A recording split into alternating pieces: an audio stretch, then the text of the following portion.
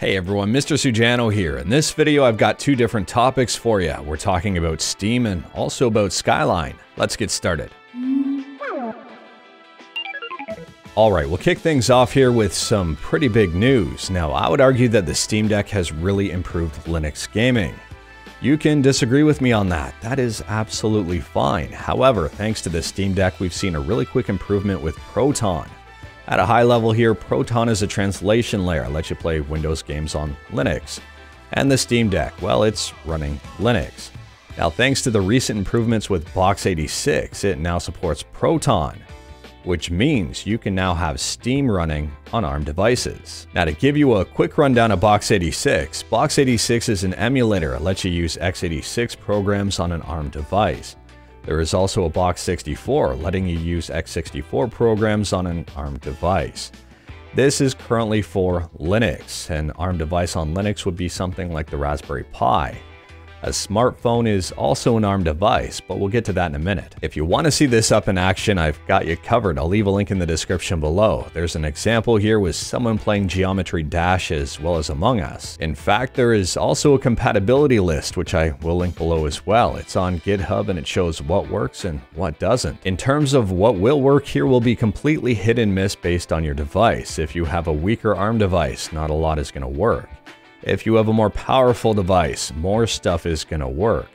But I wouldn't really expect anything earth-shattering just yet. It's still pretty early on in development. And for those of you wondering about the Raspberry Pi, yes, this will work, but probably not that great for a couple of reasons. Number one, the Raspberry Pi CPU is not the strongest.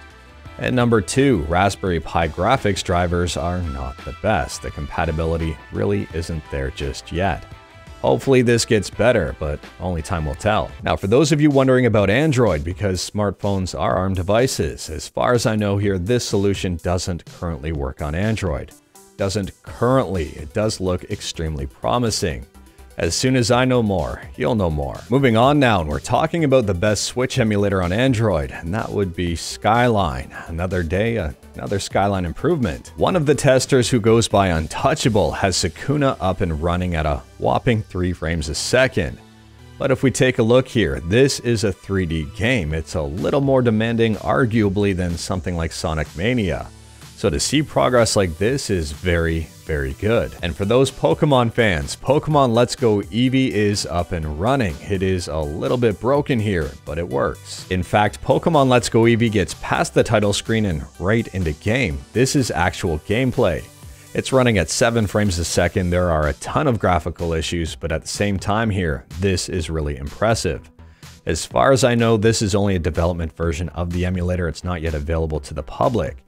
But when the developers work out a few more bugs, you can test this out yourself. But anyways, that is all I've got for you in this one. Straight to the point, all stuff and no fluff. Let me know your thoughts on anything we talked about today in the comments below, whether it was Proton Box86 and Steam on ARM devices or Skyline. Let me know in the comments below. If you like this video, leave a like. If you didn't like this video, leave a like. Hit that subscribe button, check out my other videos. Don't tempt fate, save your state.